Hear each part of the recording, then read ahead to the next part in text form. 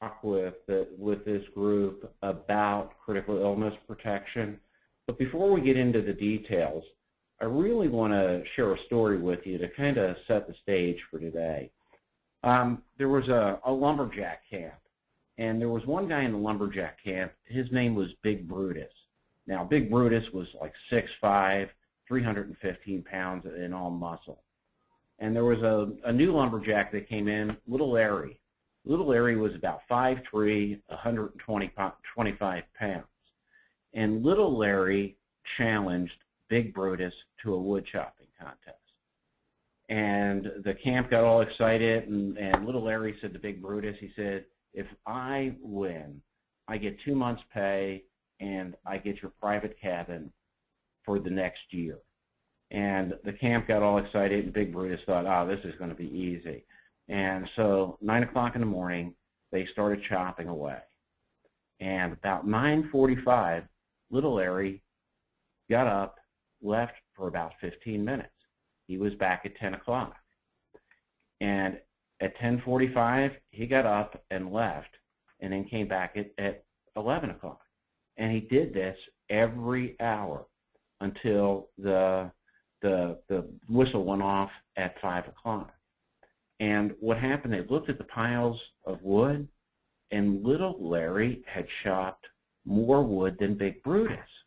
And Big Brutus was really mad. He couldn't figure out how this guy had ever beat him.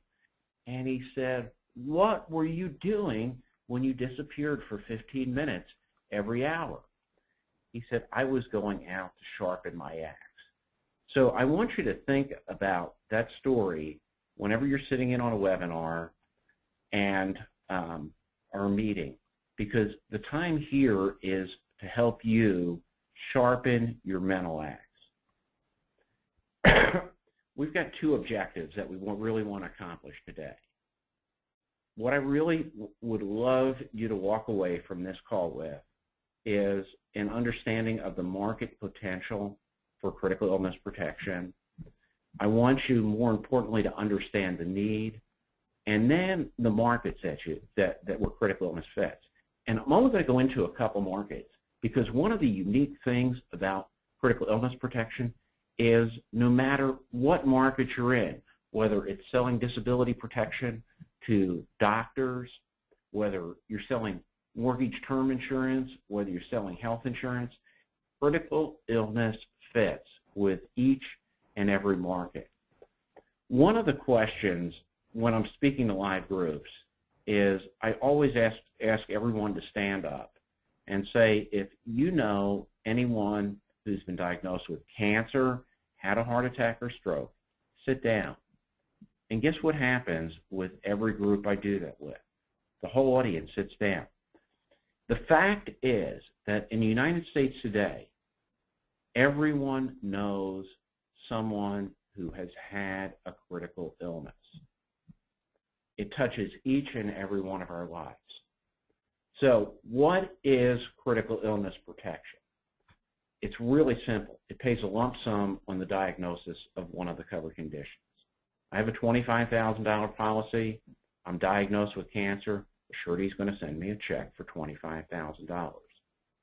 You know, and one of the best ways to describe it is basically it works a lot like life insurance, only you don't have to die to collect the benefits. Now, critical illness protection, the money can be used for any reason, but the purpose of it is very simple. It's designed to remove the financial stress. Now, I want you to think about someone you know who's been diagnosed with cancer, had a heart attack or stroke. We'll take cancer, for example. Okay, when someone hears those words that they have cancer, first thing that goes through their mind are the life and death issues. Second thing is, what's ahead with the treatment? And the third thing is, how do I pay for it? The whole purpose of critical illness protection is one thing, and that is to take away of that financial stress and worrying about how they're going to pay for it, so they can focus on the most important thing, and that's recovery.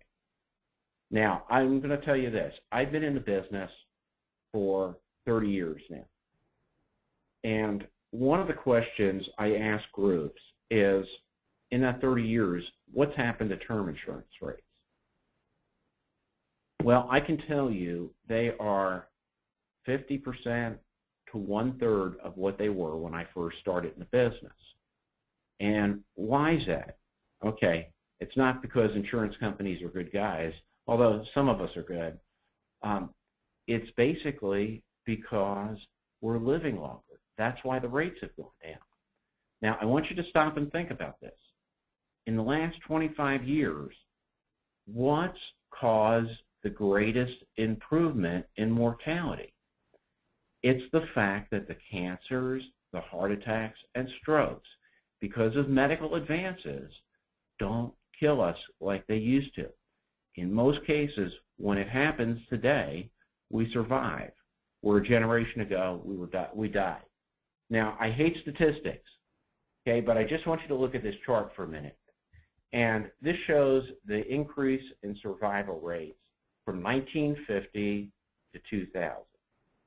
And you can see that for cancer, for example, the 5-year survival rate has more than doubled in those 50 years. The survival rate for stroke has more than tripled, and the heart attack survival rate has increased by 75%.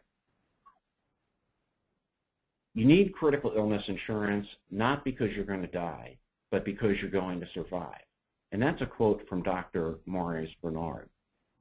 One of the things that is different about critical illness insurance, and it's a good thing, is it was not created by an insurance company, but it was created by Dr. Barnard.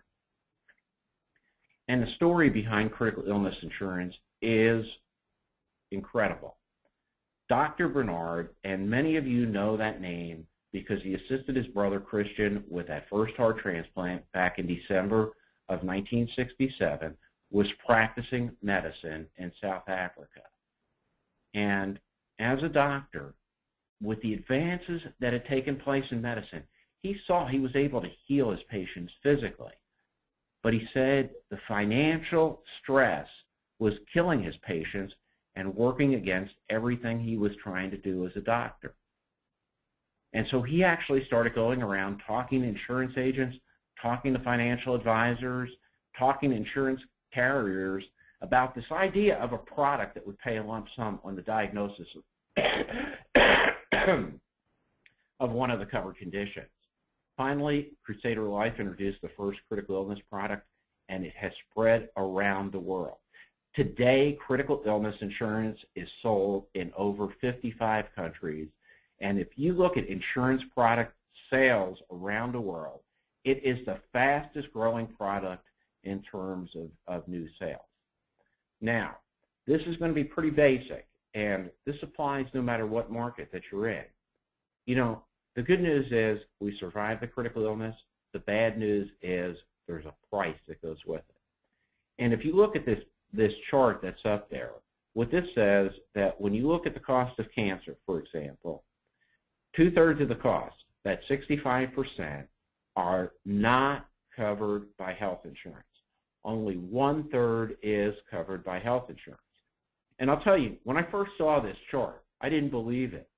So I said, I got to drill down and see really what makes this up. And if you think about it, it makes a lot of sense. And you can see how we get to that 2/3 very easily. What are some of those indirect costs not covered by health insurance? One is loss of income for the person suffering critical illness. The other piece of loss of income that people don't think about is, what about the spouse, their partner, or caregiver? You know, we've got a great thing in this country called the Family Leave Act, and I think it applies to employers with more than 25 employees. It says if a person has a sick relative that they need to take time off from work to take care of, they can do it. That's the good news. The bad news is they don't get paid. Home modifications is another one. I had an insurance agent, a lady that runs a small property and casualty agency here in Lincoln, go to a meeting, attend a meeting I did a couple of years back. And she came up to me after I did the presentation on critical illness and said, "Ken, where were you 5 years ago?" Her husband had had a stroke. And she said, "We had to take out a second mortgage on our house." She said, "You don't think about it. You know, we had the extra expenses, yeah." But she said, "You know, we had to put in a ramp for the wheelchair."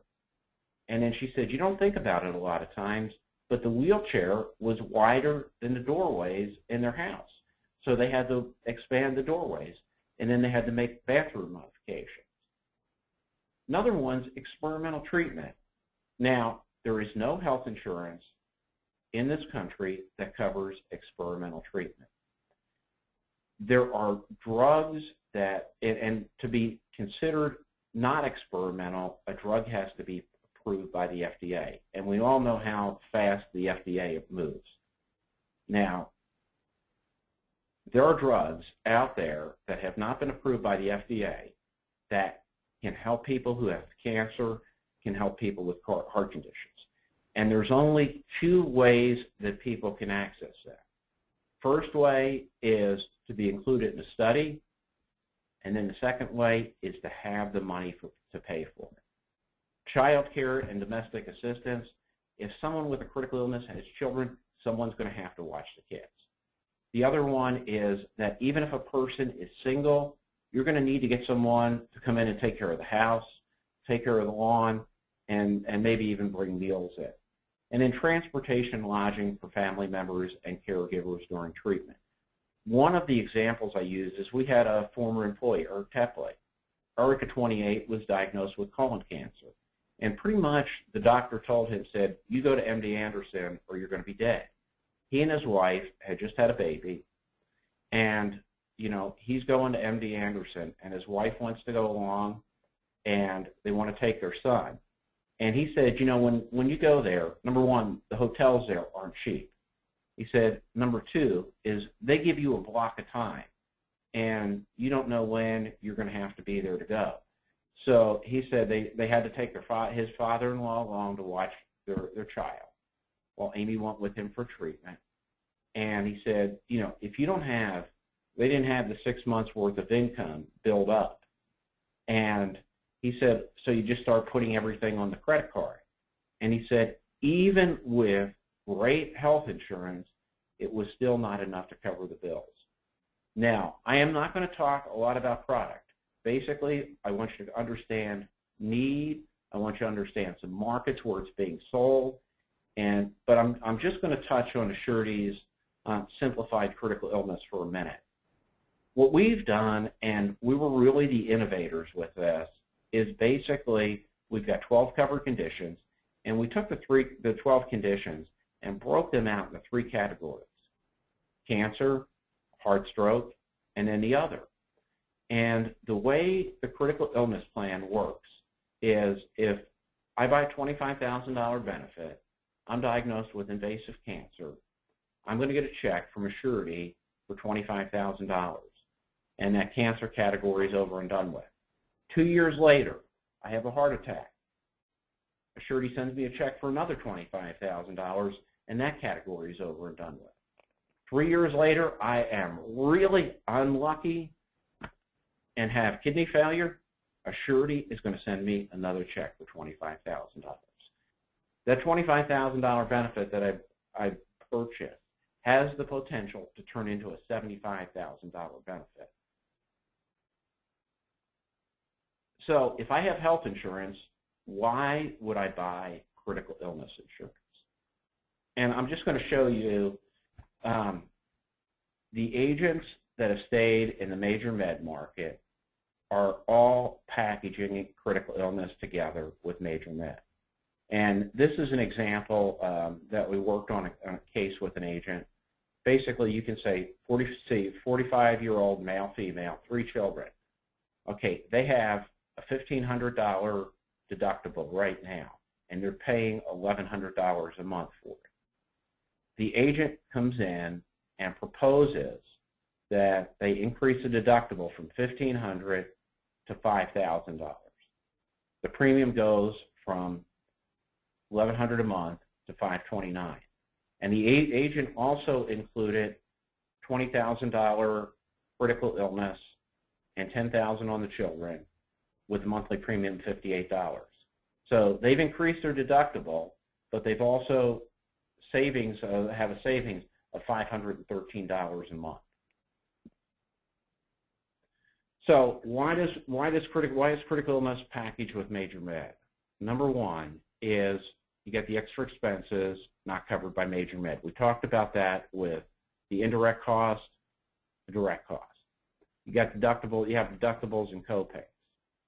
Then here's one a lot of people do not realize. I call it the double deductible. If you have a $5,000 deductible, you're diagnosed with cancer in November of this year. So for year 2012, you have a $5,000 deductible. Let me ask you, what happens January 1st? Guess what? It's a new calendar year, and you have a new deductible. So within a 2-month period, instead of facing a $5,000 deductible, you're facing a $10,000 deductible. And then the other piece of it too is for the agents that are doing it. I don't know if anyone on here is selling major med coverage, but I will tell you this, is that with the mandatory loss ratios that went into effect on individual major med, commissions are 1/3 to half of what they used to be. And the only way many of those agents have continued to sell major med is by packaging critical illness together with it. So I know everyone on this call sells life insurance. So if I have life insurance, why would I need critical illness insurance? And here's a couple things I want you to think about.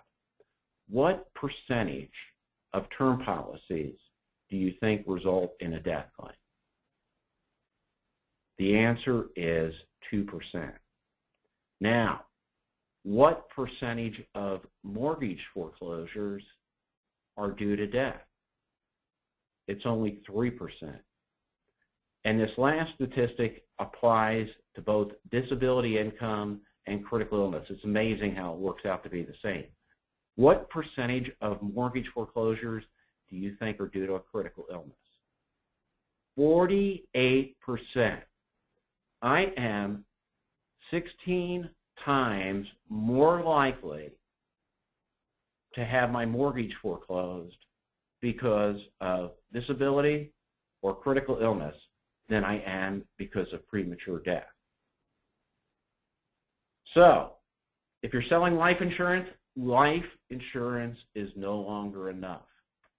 You need both life insurance and you need critical illness insurance. Now, I usually put another slide in here before this. 25% of the people in England own a critical illness plan. And then I'll usually ask the question, why do you think they purchased it? And most people, the most natural response is because of their state-run health care program. And that's not the case. They do have private health insurance that if the waiting list become too long, they can go to a private doctor and have it paid for. The reason 60 to 65% of those people in the UK bought critical illness insurance was to protect their mortgage. Now, I really want you to stop and think about that, because what's more likely to happen before age 65? Death or critical illness? And depending on the age, you are probably 4 times more likely to have a critical illness than you are to die prematurely. And again, the question is, what's more likely to cause mortgage foreclosure? Death or critical illness? And I usually ask the question here is, who sold term insurance to protect the mortgage? And one of the easiest discussions to open up is critical illness as mortgage protection. And I don't care if you're dealing with a blue-collar worker, a policeman, fireman, or a high-income executive, or a doctor or a dentist. This works with each one of those markets. So what would you say to open up the discussion? All you got to do is ask one simple question. And if this is not a client, this is a good way to get in and open a discussion with a prospect. You have the new kind of mortgage insurance or the old kind of mortgage insurance. And you know what the person's going to say is, I probably have the old kind, or Ken, what's the difference between the two? And my response is, the old kind only pays your mortgage off if you die. The new kind still pays your mortgage off if you die. But in addition, if you're diagnosed with cancer, have a heart attack or stroke, it'll take care of your mortgage payments for 2 or 5 years. And the cost for this is less than a cup of coffee a day. 2 things I want you to notice that really works well is basically if you've sold the term insurance, you can come in and put the critical illness insurance right on top of that. Second thing is, notice I'm only worrying about covering 2 years or 5 years worth of mortgage payments, not the home mortgage. Next thing is, did you notice how much I said it cost? It costs a cup of coffee a day. Now, if it's a young guy, it's a convenience store cup of coffee. If it's someone my age who is a tobacco user, it becomes a giant frappuccino at Starbucks. But I always challenge groups, and I said, no matter which market you're working in, just ask 3 people a day this question for the next 5 days. And you know what? I will guarantee that you'll sell some critical illness insurance.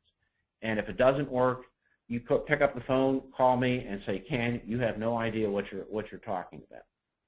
Follow-up question is, would it reduce your stress if you're diagnosed with cancer and your mortgage will be paid for the next 2 years?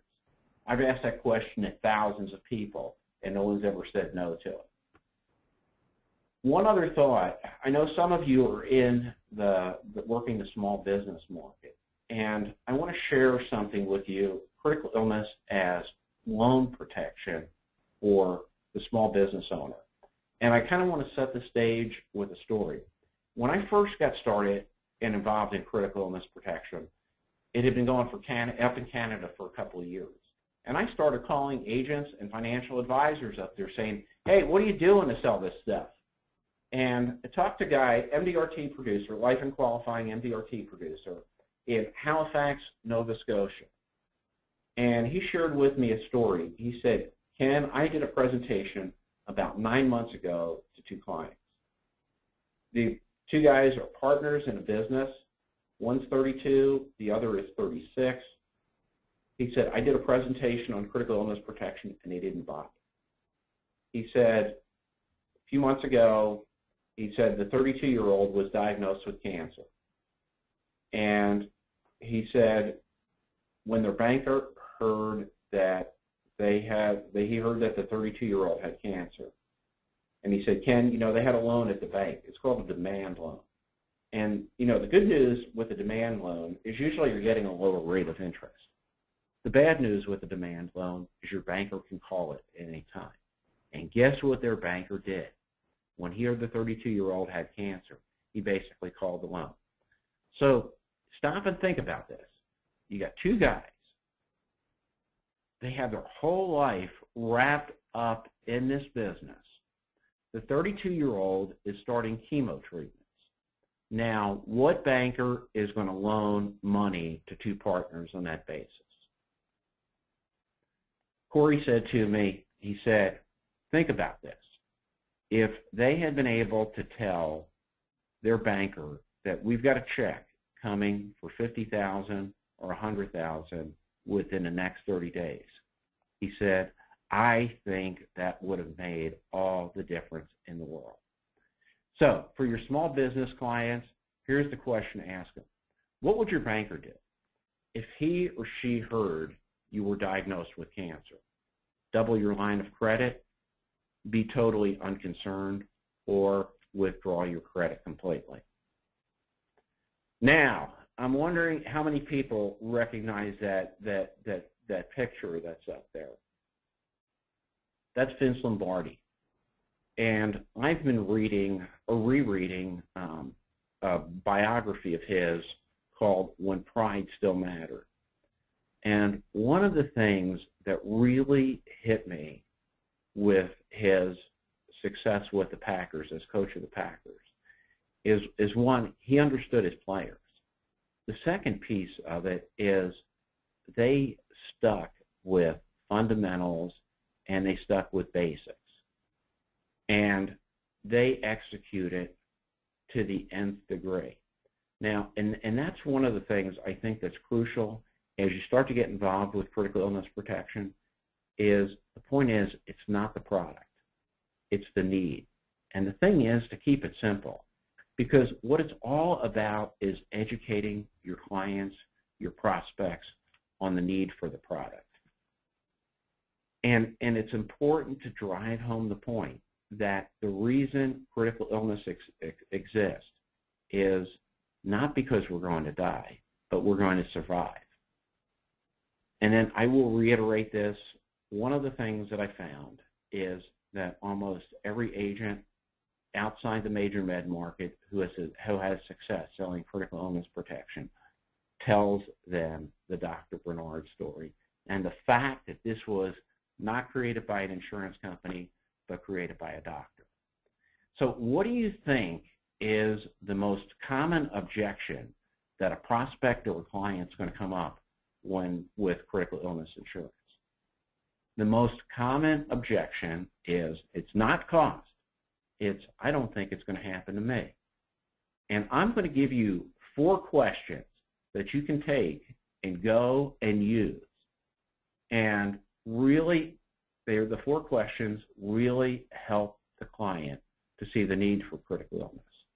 And I want you to think about these questions as I ask them. Okay, do you know anyone who's been diagnosed with cancer, had a heart attack, or stroke? And in most cases, you're going to get a family member or you're going to get a friend. And the reason this question is so valuable in the sales process is because it takes it from being a statistic and makes it personal. The second question is, was it expected? And they're always going to say no. And this takes away the objection that I don't think it could happen to me, because you come back to the fact that if they mentioned Sam having cancer and you ask them, did Sam expect to have it? They're going to say no.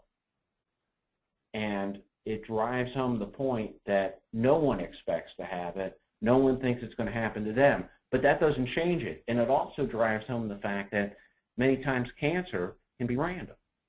Third question, was it tough emotionally or financially for them, their family, or their business?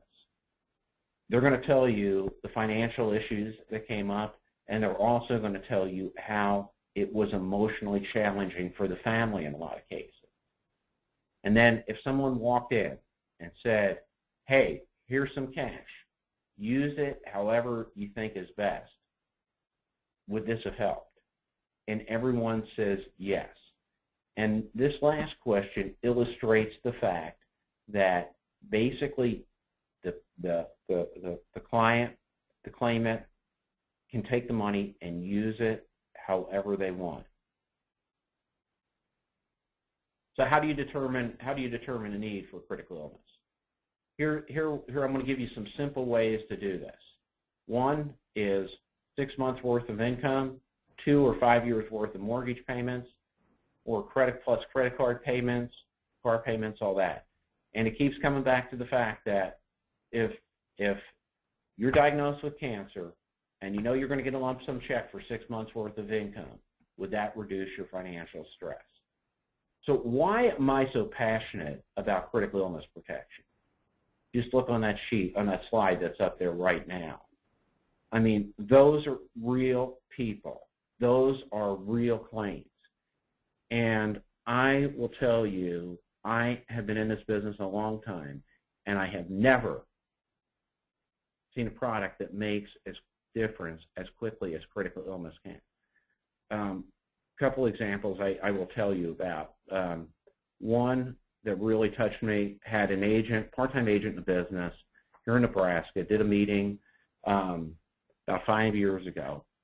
A couple months after the meeting, she bought a policy on herself and her husband. Her husband had a heart attack. He went into the hospital on a Friday. She went in to see him over the weekend, but on Sunday morning, she said when she went in, she said you could see the stress of the world on him. And he didn't know what was ahead the next week, but he knew he wasn't going to work on Monday. And she told him that she had bought the critical illness policy, and she said you could see the stress leave him. And she called me that Monday morning and said, Ken, it does exactly what you say it's going to do. It takes away the stress. I can think back to the first claim I was involved with a woman in her early 50s in Florida. A couple months after issue, she was diagnosed with breast cancer. She would not tell her employer that she had the breast cancer until she had the check in her hand. Uh-oh, I got to tell you about a warning. Okay, I'm glad if you haven't heard about this. It's great. I'm bringing you great news to be prepared. There's a disease going around affecting our industry. It's called FTIS.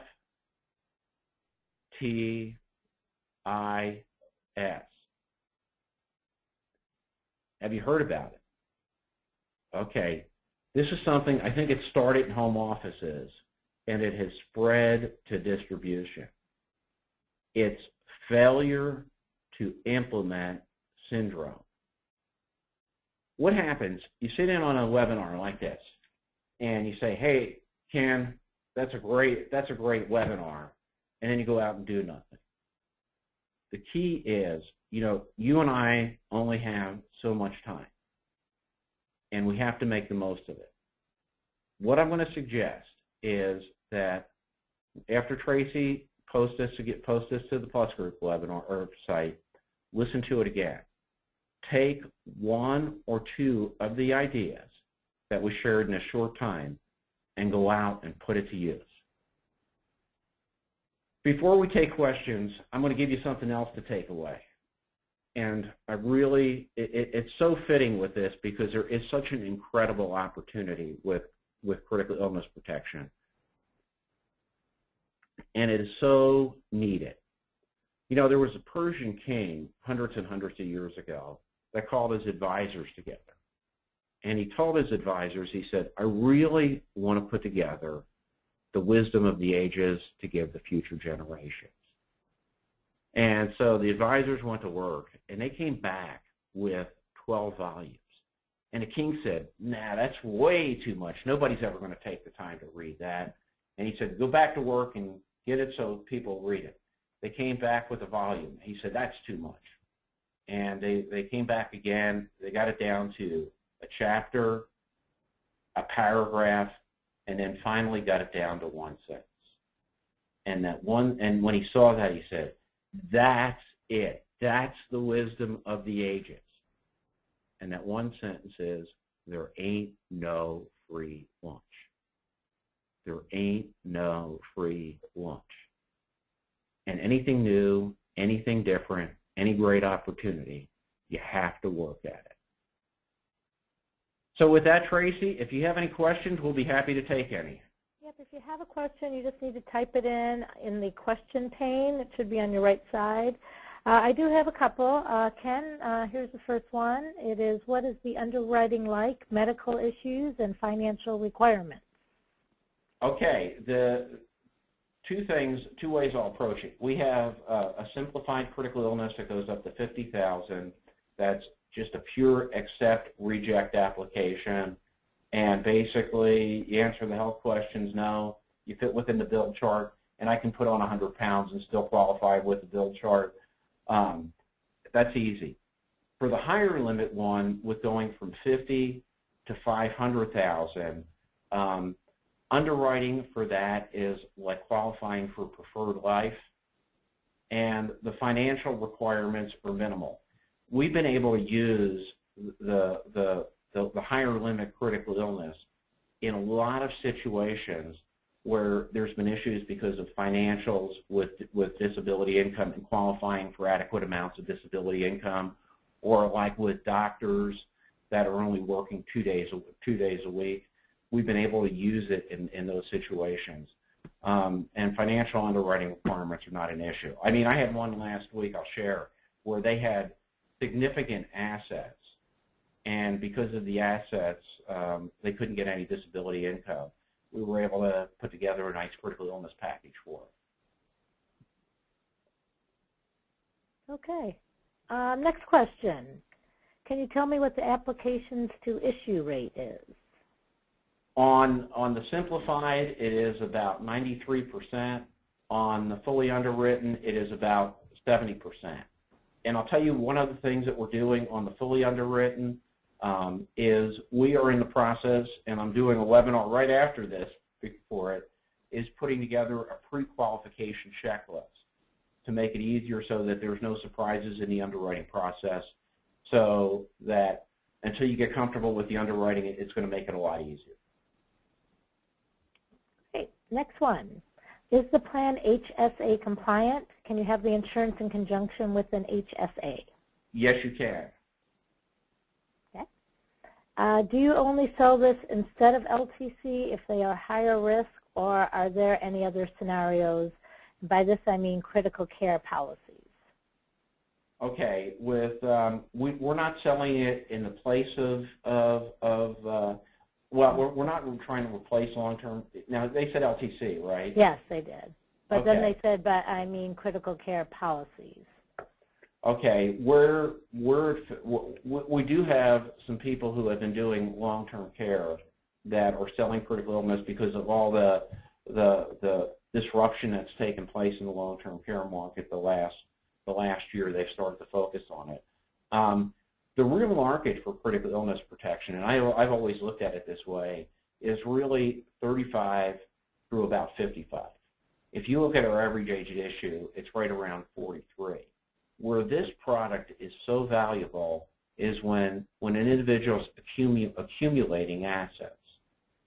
I see 55 and above, or in the 50s, as more when the individual has the assets accumulated.